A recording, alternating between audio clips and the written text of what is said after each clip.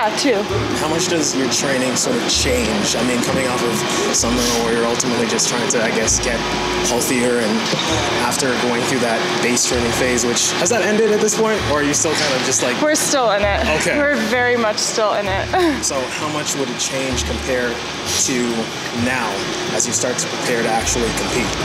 So as we compete, it gets more like sharpening. So we do more speed than volume, whereas right now we're doing a lot of volume, a lot of strength. Okay. Yeah.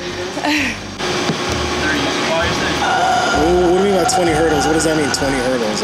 Like we do 20 hurdles set up, and then you have a med ball, and then you do like 3 lunges in between. Are you serious? Yeah, so you hop over the hurdle, you're here, like and then you go... Hop?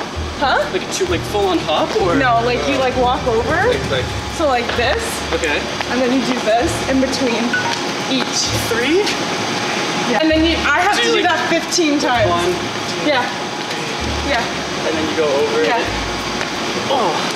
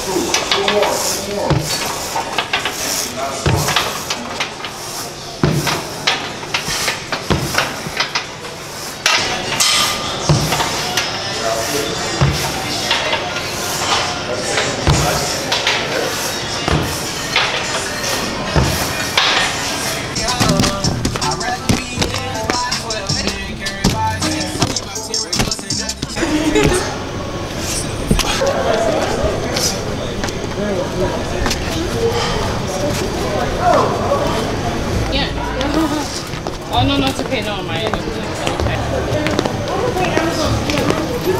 I'm gonna.